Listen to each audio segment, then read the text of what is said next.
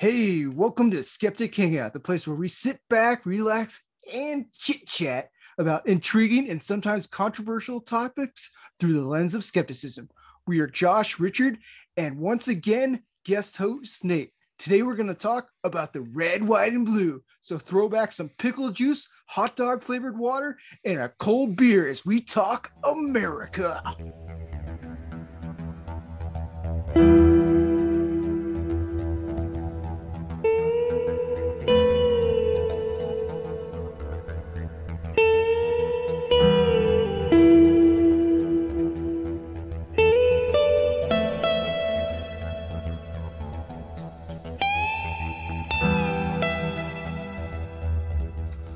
The country with the worst beer in the planet. Actually, that's old legend.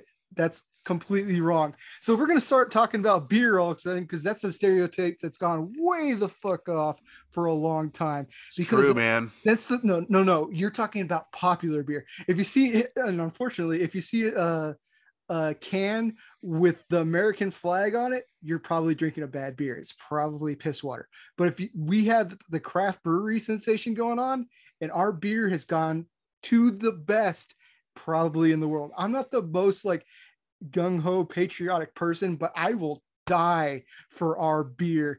I will not let you put that down as like a negative about America. That's the best thing we have going for it, is we got our craft beer and we got our American cheese. Well, you know what? If your recent SCOTUS decisions are any indication, I have no doubt that beer is the best part about the United States right now. But as a skeptic, Josh, I'm going to have to demand evidence. So you're going to have to send me some of this fabulous craft beer. And in response, I will send you some of our far superior Canadian craft beer. Honestly, if I thought we could send it, I would, but I'm pretty sure you can't send alcohol like that. No, you can't. I tried to send some beers to Christy Powell, the host of Secular Sexuality, and it got sent back. So, yeah. Yeah. No, So, unfortunately, that's something you'll just have to come to San Diego sometime because that's where the best brewery is. Not that I live there, but it's pretty damn close to where I live. They have the best beers, but this isn't a beer episode as much as I would love it to be. We're talking about America, and I thought this would be an interesting one to go with two people that aren't Americans, so they can go into how we're viewed it from other countries, and then I can, just like now with the beer, I can confirm or deny whether or not they're right about us with that. And with the beer so far, the way they perceive America is wrong. So far, we're doing pretty good, America. I've not even been asked about American beer. Citation needed. Yeah, I've talked about America a lot on the non-profits. That was a good start, Richard. I've talked about America a lot on the non-profits as well. So much that I have nothing left. That's nothing else to say. Well, like, how do you view Americans? And not me. Right, okay. Americans in general. Before I'd ever met any Americans, I had a stereotypical image of Americans as a kind of fat Hawaiian shirt wearing, kind of like the cop from Smokey and the Bandit, the kind of. Oh, I thought you were gonna go for like Tom Selleck, Magnum PI. No, I guess maybe that's a lot of us. And when I first met Americans, it was when I was visiting other tourist attractions in Britain. One was the Tower of London, and one was Loch Ness. And on both occasions, they fit the stereotype I already had of them. However, were the tourists wearing like American flag clothes though? Pretty much, yeah. Awesome. However, I actually have some friends from the kind of Bay Area, and when they've come across to Britain, which has been, they're in a band, so they come across on tour every so often, and I first met them about probably going on 20 years ago now, and we've kept in touch, and we are, pretty good friends now, and they completely changed my perception of Americans because they were kind of more liberal. They, not American flag wearing big fat touristy types whatsoever. So they completely changed. And then I started meeting kind of people like you online and things, and that further changed my perception. So the outside of the world perception of America, or certainly the British one, is very different to Americans in reality. Certainly the ones that I've met, and I've not gone out of my way to meet kind of liberal people with the same ideas as I have. It just happens to be that the Americans I've met in real life are actually quite nice people and don't fit the stereotype. What about you, Nate? What do you think of us?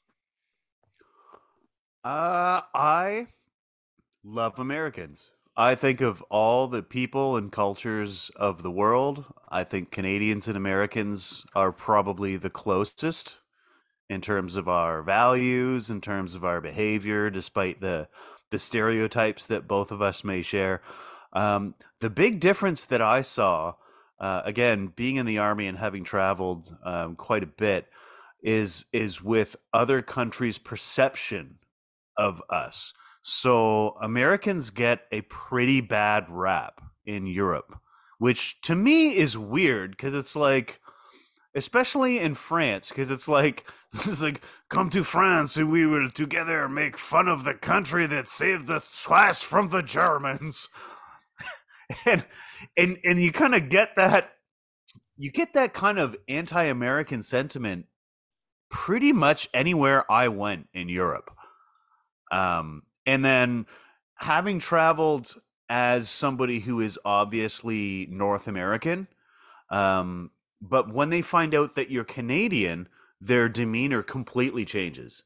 It's like night and day difference with the way that they treat you, which I always thought was kind of unfair, because the United States has done a lot in the last 100 years to contribute to, Europe not becoming a fascist superstate, right? So like I feel like that's kind of an unfair treatment, but it is one that I definitely felt in my travels. But as far as Canada goes, y'all are cool. We're seriously worried about you right now, but we're hoping you'll come back from the brink. I think I kind of understand why so many countries have a problem with us or have a distorted view of us, because America is bigger than so many other countries. I don't know about Canada, but we're so diverse in where we're at. We're like almost every state is like another little country that just happens to speak English just a little bit differently. Pretty close though for the most part.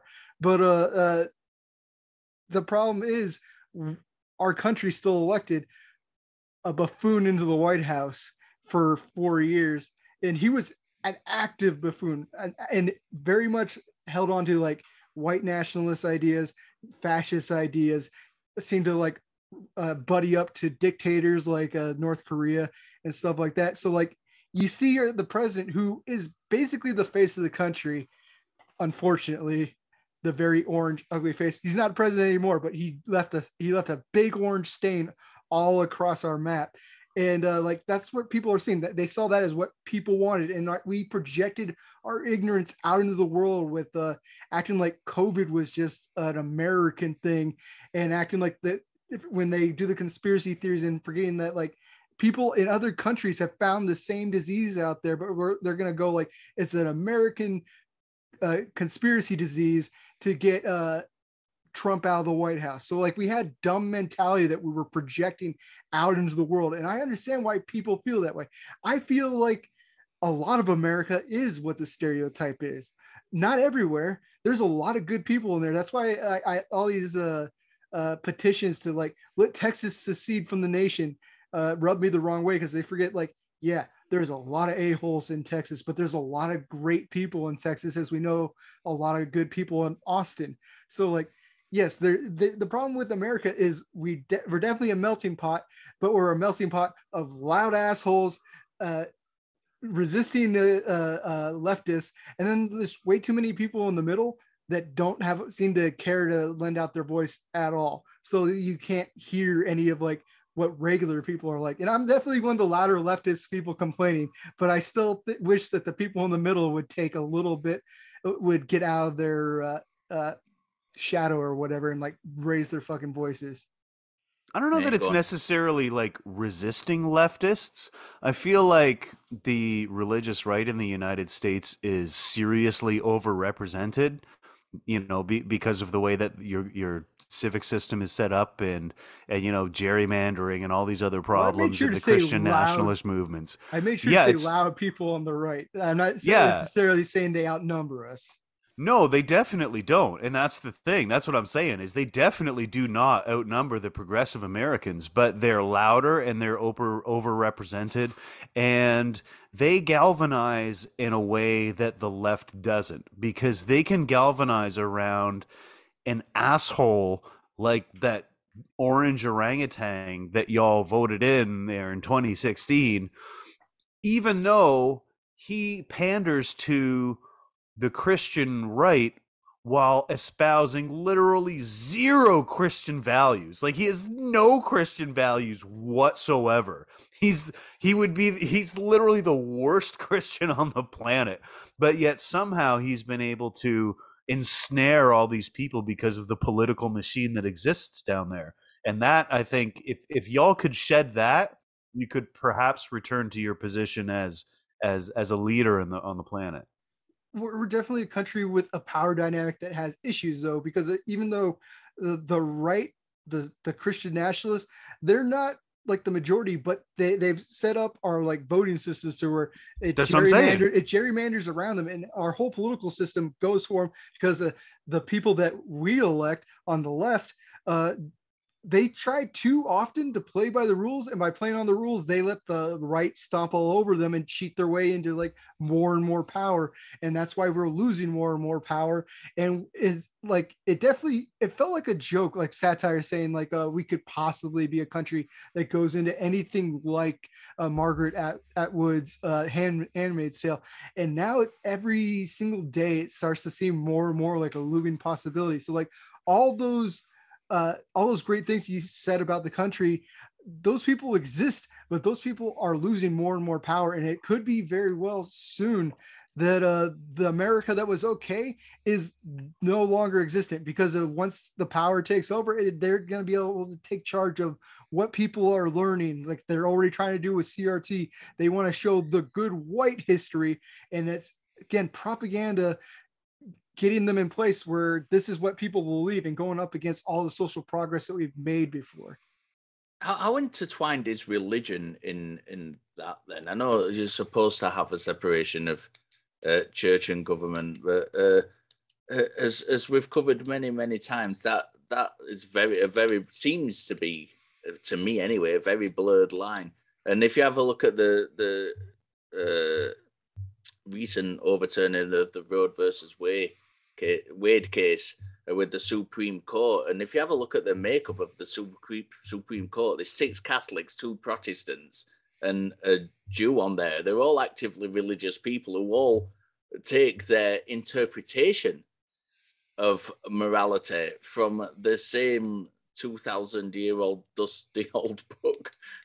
So how much does that have an effect in real, as an American, educating outsiders, how much does religion have an effect in everyday real life in the US? Well, it really wasn't supposed to have any effect from government. Like the founders, they liked, the Christian right like to point out like it was a Christian nation when it was founded. It wasn't. Like at most they were deists and stuff like it. Like they'd say creator and keep it as vague as possible, and have like deist notions of what America was. And then they've latched onto those words and twisted it into their own thing just because they have popularity. But founding, there was supposed to be a separation between church and state, like, but that doesn't seem to exist anymore. And the people in power don't seem to be fighting that at all. We've had politicians doing like I think Lauren Boebert not too long ago did a fundraiser within a church, which should never be happening with a politician. She didn't get any kind of trouble. It's like they've almost overwhelmed it to the point where the separation that we should be getting upset about them breaking, it's happening so often that it's just like blasé now. Nobody seems to care.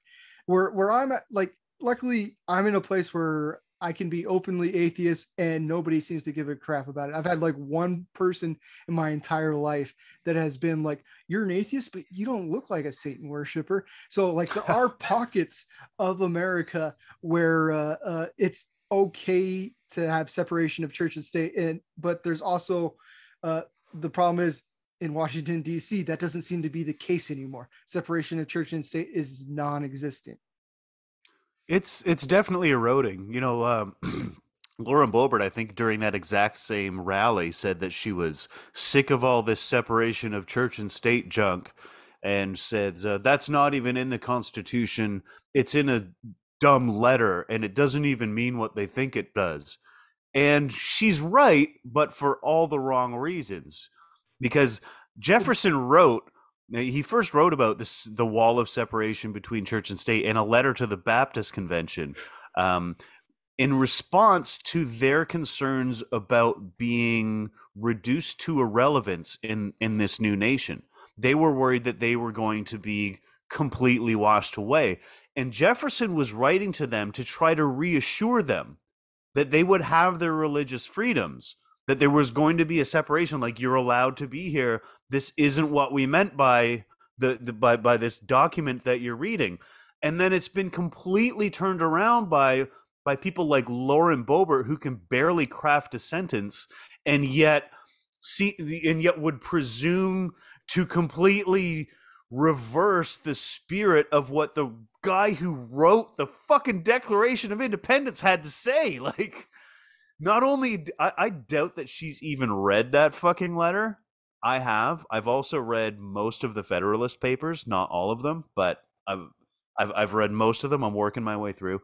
But like the dissonance from these people who cherry pick what they want to hear and what they want to say and then completely ignore everything else, the vast mountain of literature and dialogue that was said, and then say, well, I understand it because I read this one catchphrase, or I've read like you said, endowed by their creator. And that means that they all believed in God.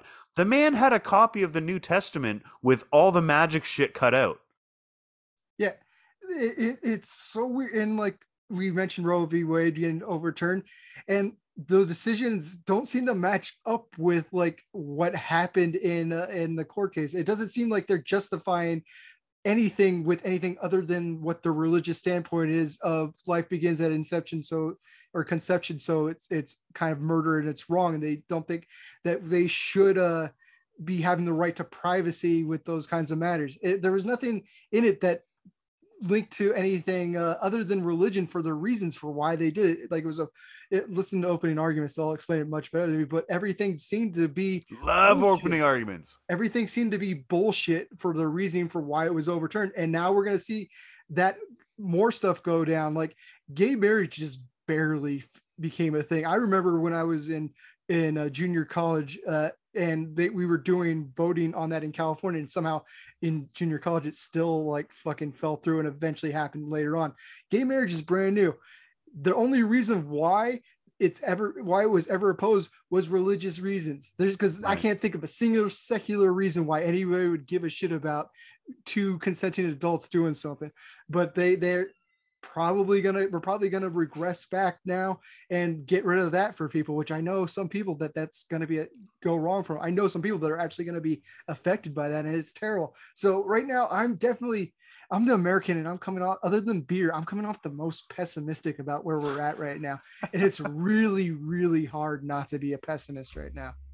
It's really hard for it not to look pessimistic, even from the outside. The whole thing. I mean, I'm trying very hard not to go down the religious route, because that's kind of where my interest too late, lies. Richard. But just commit, buddy. Just commit. The kind of whole stance and how they interpret the Bible and make laws from it is absolutely ridiculous. I know.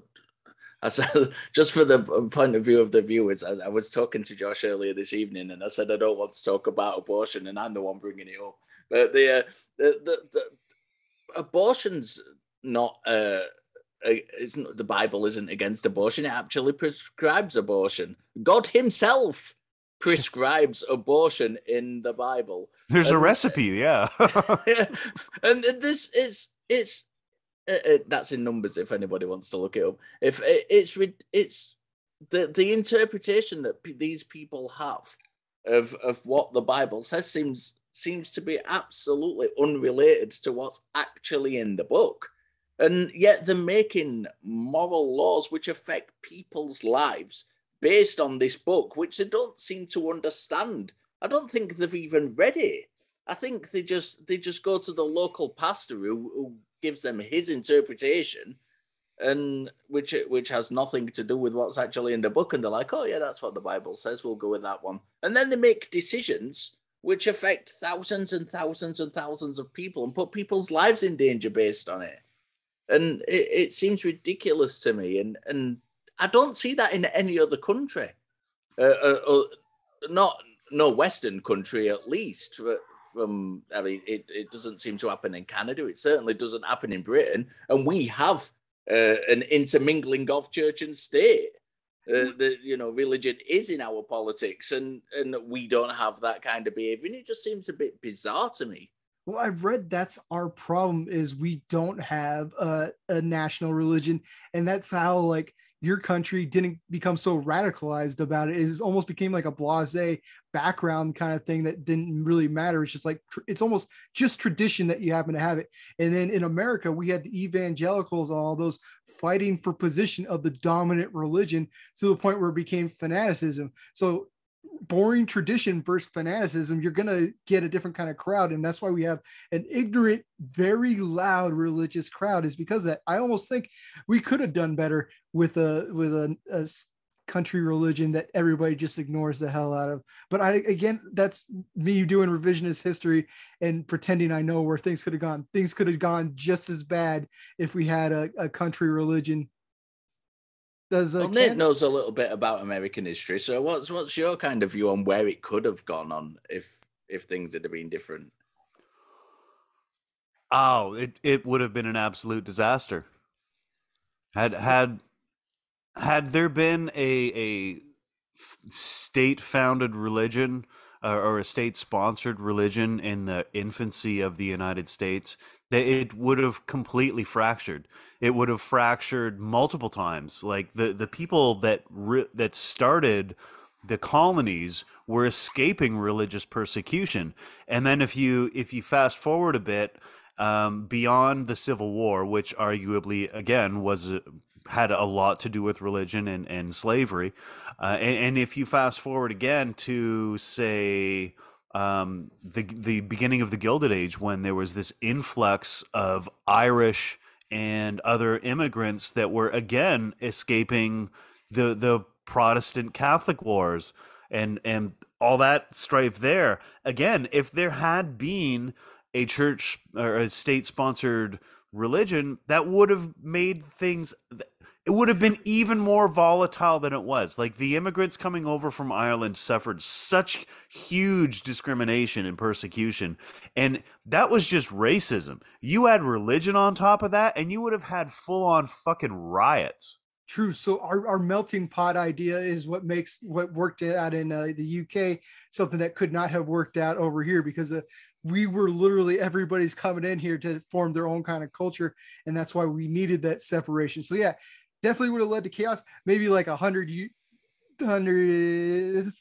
years from now, maybe it would have worked out okay in the long run. But right now it'd probably still just be chaos. Absolutely it would have. And if you look at the actual statements that the folks that people like to call the founding fathers had to say, they were exclusively non-religious. Even the religious among them recognized that they wanted to create a secular state and that the country would be better off because of it. And not one of them wanted to have religion to have anything to do with it. In fact, in an early draft of the Declaration, the creator's not even in there. Thomas Jefferson had to be lobbied to put it in there. He didn't want that in there. He wanted a completely secular document. I read Andrew Seidel's book, and I'm remembering that part now after I remembered why the UK was said not to be like so fanatical about it. I don't know if there's a solution. Like the only solution would be to like take away people's freedoms of religion, but we don't want we don't want to be taking control of the churches. We also don't want the churches to be taking control of the government. We need government that's fucking doing something about all this fanaticism and just, but I don't see that happening. The problem is we're voting people into office that don't really care about the separation and want to like use it for their own good. And the lobbyists definitely aren't helping out because the lobbyists are pushing their own interests and like everybody's getting bought out. It's like, I'll tell you what the solution is. Route. Oh, let's hear. I'll give you an easy solution. One, expand the Supreme Court, and two, amend the Constitution, because the founding fathers never meant for the Constitution to be a static document. It was meant to be a living document. They put in mechanisms for change. Thomas Jefferson himself said that he was not, and I'm paraphrasing here, but he said himself, "I'm not a proponent of frequent change to the Constitution, but it must be amended from time to time to reflect the will of the people and the changing will of the people." So, and that is evident in the actual wording of the document. They meant for this to be changed. They wanted it to be changed. They knew that people's values would shift over time, and that, you know, white slave owning landowners from the 18th century could not possibly hope to speak for people 300-400 years ago or in the future. Yeah. So they meant for this thing to be changed, and that is what I think the true promise of the United States is that someday it will come along. Now I'm going to quote Dr. King, but someday it will come around and it will fulfill its promise. There's definitely like what it was founded for has idealism, and that we're going to continue to update the laws to reflect the culture. The problem is the people in charge are going backwards on what the intent was, and like they're trying to go back to what was said back then and reflect the culture of 1777 or something. And that's not what the Constitution was about. And so this whole originalism idea is the dumbest idea I've ever heard of when it comes to making laws. You should not be going back to originalism. Like even what would be considered the greatest American hero back then, probably a terrible person by today's standards. So there's no reason why we need to reflect back on them as like some heroes that we got to do exactly what they said, because like you mentioned, we owned slaves back then. Women didn't have the right to vote for the longest time. Like we should not be going backwards. We should be moving forward with society's morals. And unfortunately, it seems like I'm optimistic we'll get back to that idea one day, but it's going to be a long shift back into that, where we're going to have to depend on the younger generations to get us back on track. Yeah, what truly scares me is that you've got someone like Clarence Thomas, who in his Roe versus Wade decision is literally issuing an altar call for cases to challenge Obergefell and Plessy versus Ferguson, in even the sodomy law that was overturned. Like sodomy, like the government is literally trying to get back into your bedroom. And of the 4 landmark cases that he lists in his decision, the next one back is interracial marriage. And he's married, he's a black man married to a white woman. And I like, how can you not see that they're coming for you next? Like, I don't know if he just doesn't care, or whether he knows he won't be alive by the time they get there, or whether his cognitive dissonance is so deeply ingrained that it just doesn't register with him. I don't know. What do you guys think? That baffles me. Well, I think he intentionally left it off because he's an old guy and he doesn't see that affecting him any. I don't think, and I think that'll be a hard one to push through, is taking out interracial marriage, just because of where society is right now. I could see if it continued down the path that they're trying to go. It's the next step. Yeah. I could see that becoming something on the table, but I definitely see them going after contraceptives. That's going to be probably a next step, probably after gay marriage is gone. I'd say they're probably going to be pretty close in hand. And all those that's terrifying. This country is terrifying me with how it's going. we don't need to be bashing America the entire time, though. We started off being nice. No, you started off talking bad about our beer. You started off being nice. But like, let's talk about what good America has done instead of going just wallowing in current events. We'll get back to before we talk about what America's done, because when I want some clarification on my childhood view of America, because I grew up in the early 80s watching shows like The Fall Guy and Dukes of Hazzard, and kind of as time progressed, Cagney and Lacey and all these great shows. And there's a lot of people in Britain that did at the time liked America through the TV we were watching. We kind of got this idea, that was our idea of America, and with all these heroes and blah blah blah, and how realistic was that kind of vision? Was it just all artistic license, or was there some reality to that? I knew one of those references that you made. I know Dukes of Hazzard, and I can probably say that we definitely had some idiots in cars, so with Confederate flags on them. So yeah, that part's accurate. I don't think the heroism it reflected in any old television is accurate. I'd say maybe like some of the old timey values and like old things might be there, but even like you go all the way back to It's a Wonderful Life. I don't think a James Stewart character exists. I don't think a George Bailey character exists ever. There's nobody that's that altruistic and willing to give up like their dreams for everything. I do think we have Mr. Potters. I think that's showing in America. And then, damn it, you made me go pessimistic again. What about Teddy Roosevelt? Pioneering shows like Star Trek that kind of laid out a vision for the future, a positive vision for the future.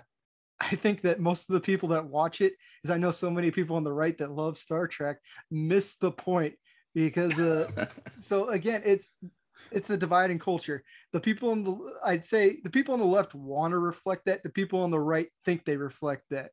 So I don't think either one is there, but one has the goals of what a Star Trek like fantasy would be, and the other one thinks they've already reached despite being horrible people. So to push back against what Josh was saying, that I don't think there's ever been that perfect American character, Teddy Roosevelt, right there. Possibly your best president, definitely the person who most embodies what America thinks they want to be. The proponent of the robust life.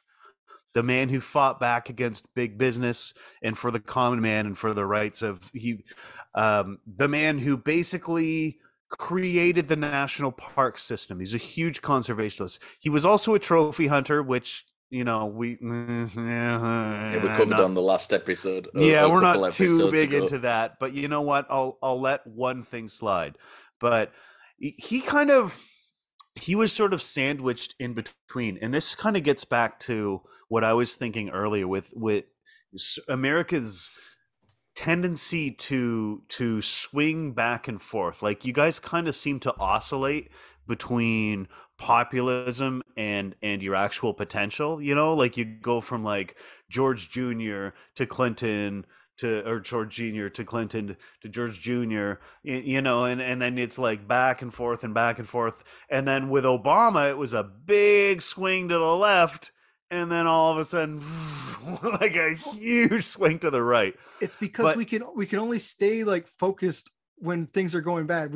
We almost become radicalized when things are going against our way. So the left will get radicalized and angry when we have somebody far right and a monster in charge, and then when somebody decent or okay comes in charge, because I don't even think we go quite as left with any president, besides maybe some choices that you can bring up because you seem to know history so much better than me, but the right gets radicalized as soon as there's a little bit of progress. So that's why it swings back and forth so much, and we just there are so many good people that if they could keep their focus, I think we would start doing better and not just get up and focused and voting when it's just a presidential thing, or when you need to be going all the time caring about what's going on. And I think we have people with short attention spans that care, but they just need more. I think I said it 6-7 times because I'm not that articulate. They need to stay more focused. Take your Ritalin, America. Exactly. That could be the tagline for this episode. I don't think we usually do taglines, but this will be the first one. We'll be talking Skeptic Hangout, talking about America. Take your Ritalin, America. So what? Go on, Nate. I was just going to ask Josh a question. What do you think that? What time would you say was the peak of American culture? The thing is, like, I'm an 80s person, so like culture and just like entertainment, music got to be the best in the 80s. That's when RoboCop came out. That's when First Blood came out. That's when King Diamond and Metallica and Slayer were like starting out. Culture wise, that's the most important part. But I would say we were at our peak socially when Obama was in the White House. And because of that, I'd say that's when most people had the most rights. We had somebody in charge that seemed to care, although not everything he did was great, but he genuinely seemed to care. And then we took a nosedive with the next person. And I don't think even we recovered with Biden. So like socially, we know Obama, but culturally, I love women with big hair. I love that trashy 80s look that so many women had. Like everything about the 80s is for me culturally. And that's where I wanted to go for a little bit, because we've given, despite all the flaws that America has, we've given you guys the best culture to latch onto, because you guys watch our movies, you listen to our music, although we've gotten Rush from Canada, so thank you. And we got Judas Priest from you Brits over there. And I think I named King Diamond and he's Denmark, so I accidentally gave us credit for a Denmark musician. So like culturally, we've helped out things. We're the forefront of like where the cool movies come from, until like Peter Jackson takes it all over to New Zealand, and now that's probably where everything's going to go, because less people are going to want to come here. So like, yeah, culturally we're doing great, but I feel like even that's going to be a swing soon. Agreed. Richard, what do you think? Yeah, I agree. I think we've taken a lot from American culture. I think at the height of American culture, I have to agree with Josh, with the 80s for culture-wise. So one point on the Biden thing, I don't want to just continually repeat what Josh has said, so I'll just skip over the rest of what I was going to say, because I pretty much mirrors him. Biden is kind of, I'd be surprised if a lot of people in Britain could actually name the president of the US now, because he just seems very lackluster. He said some good stuff. I've read recently that he's made some good comments about the Roe versus Wade overturning. Yeah. And he's trying to do something about that, which is good, but it just seems very kind of vanilla. I think we settled for he's not a complete monster. And that's where we ended up at, because like he was not my first choice, but because of like I kept my attention span, I realized we couldn't get the guy that I wanted in office, so I still voted, and I ended up voting for Biden because that was the better of two evils. There's a mindset of so many Americans where we feel entitled, where if it's not exactly what we want, we're not going to do it. So we had a lot of people that refused to vote in this one. They refused to vote in the last one because they didn't like their choices. But the thing is, the radical people on the right in America, they're voting every single time for the most part. They have the drive almost every single election. So that's why we have to swing back and forth, is because if it doesn't matter who's in the White or going for the White House on the right, they're going to vote for that person. On the left, if it doesn't meet all of our values, because we want so much change, and that's good. It's great to want change. That's what I want to hark back on all the negativity. I know so many good people in America that want change to happen, but we got to settle sometimes, and that's where we're struggling with. Is so many people on the left have a hard time with compromise. We're spoiled, and like we got so much great things from the 80s. We got the excess from the 80s, and we kept that attitude of we want it all. But we got to settle out occasionally for like the third Candyman movie, and that it's like it's a slasher. It's okay. It's not everything I wanted, but we can do a third Candyman. Yeah, you've had two extreme kind of presidents from both sides of the coin. With Obama, who was really really good, and but was again very polarized because the people who hated him really hated him, and then the kind of orange balloony chap with far too much money, and he was polarized again because the people on the left really really hated him, and then you've gone from that to kind of Joe Who. Yeah, he's very milquetoast. Yes, yeah, he's quite boring. Very, I don't know.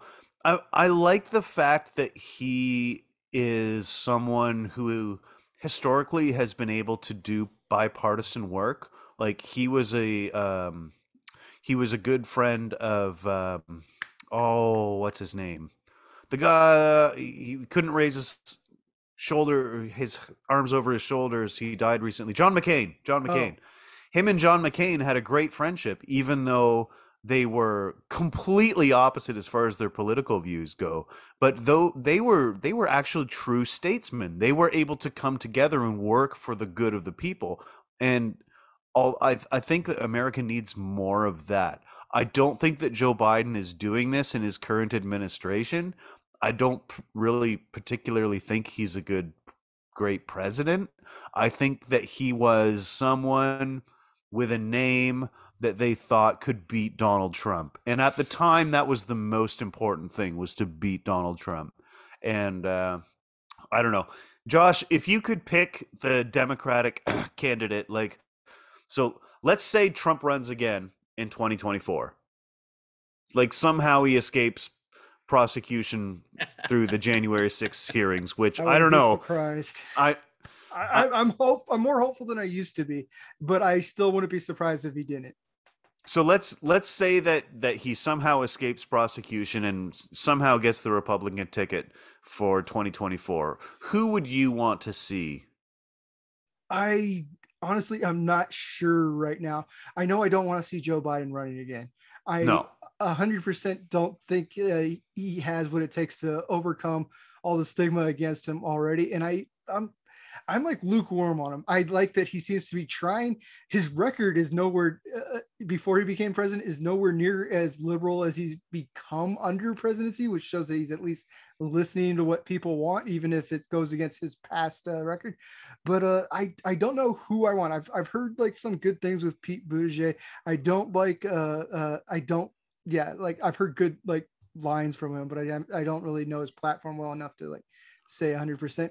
And Bernie Sanders is too damn old. I don't. No, not Bernie. As much as I would have liked him in the last election, I don't want him now. So I'm not really sure who AOC. I do want her to be president. I fucking love Honestly, AOC. She is my fucking queen. I forgot that she would be in running age. I was still going back with the last election, which I think the whole running age thing is dumb. We don't need older out of touch people running the office. AOC, younger, in touch. She came from a working class family. She's not somebody that just inherited her status. Yeah, I'd go AOC. She's so smart too. Oh my God, she's so smart. She's somebody that can give some kind of inspiration, and like she actually does stuff. When Texas was freezing over, she went and helped the Texans out while what's his face, the Zodiac killer, went out to another country. Zodiac. Richard, who would you pick? Do you have any? I know no one. I literally do not know who the candidates are. Any candidates, so I couldn't say. Has anybody like officially announced anything? Like I don't. That I know of. Yeah, you know who Andrea Ocasio-Cortez is, though, right? Yeah, Richard.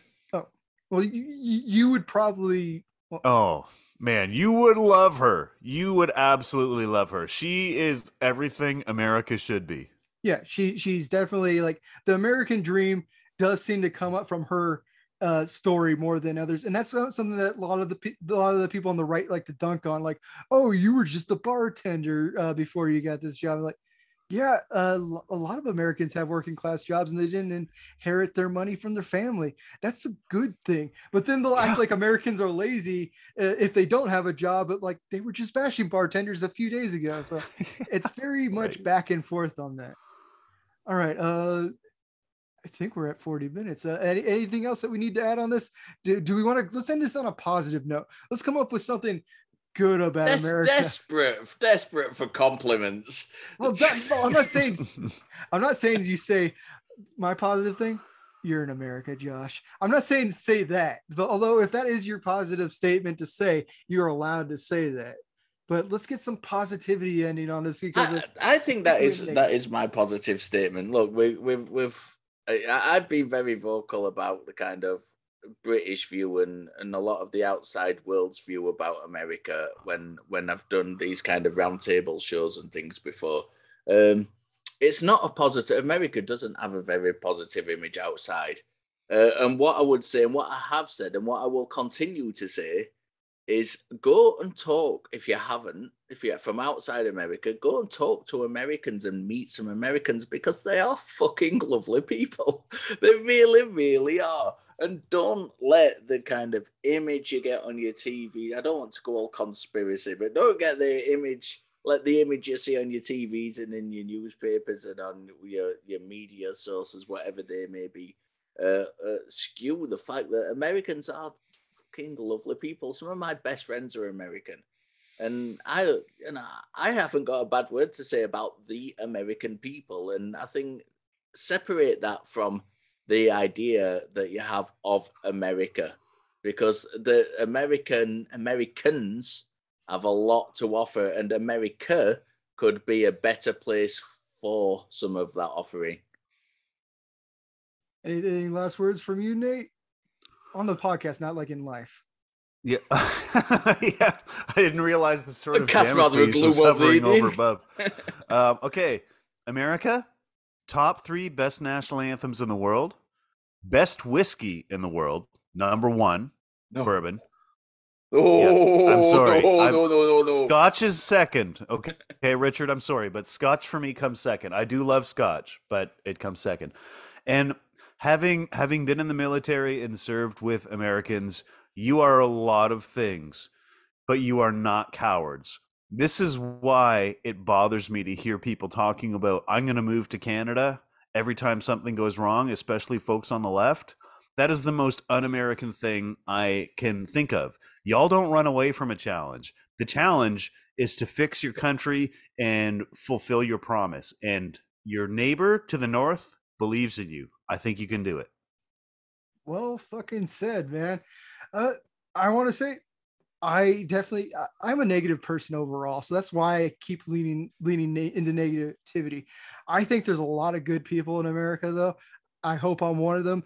I think the majority of us are good people. It's the people in charge that are screwing it for the good people. So like when I think of Americans, I'm thinking of mostly good people, even sometimes people that are trying to be good and maybe take some missteps, which is what you're allowed to do. You're allowed to grow and learn. So Americans overall are great. I'm worried about where America is going, not where the American people are. So definitely, I'm happy to be an American right now, as long as I still can keep my rights. And I'm not talking about running away, but I'm hoping that it doesn't go into something where we do have to fight for our rights. This has been Skeptic Hangout. Richard, lift up the banner because of my memory is gone. Keep questioning, interrogate your beliefs, and stay skeptical. Thank you for joining us, Nate, and we will see you all next time. Thanks, Nate.